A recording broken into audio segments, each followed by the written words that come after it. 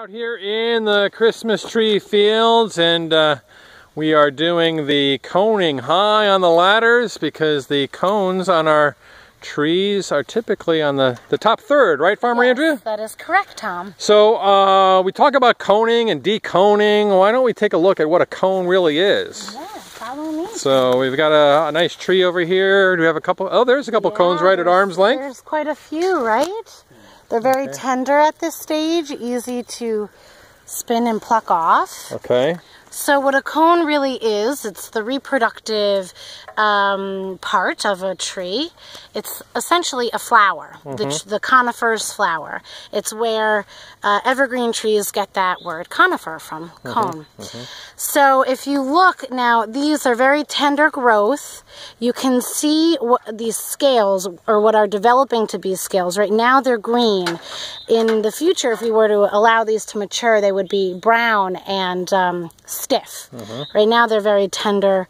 If we were to break this apart, you can get a better look at the beauty that lies within. Now you can kind of peel these out and get a better look at how the scales develop. And once mature, the seeds would develop within these little cavities, so to speak. Okay. And they would be wind dispersed. So they're up on the upper part of the tree, so that the wind is better able to disperse the seed to a further distance, or birds are able to get it.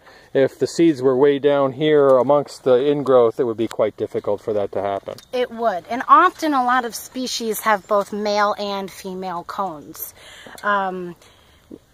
Meaning one would produce the pollen that would germinate the seeds. So typically... Can you tell a male cone from a female cone? Yes, you can. And they're not always developing at the same time. Often the male cones are more like catkins. They're longer. And the pollen is available, more open to the elements. It's not as confined, so it can really disperse with wind and kind of enter into these cavities to create the seed. Okay, terrific. Yes. Thanks so much, Farmer Andrea. Thank you. Hello.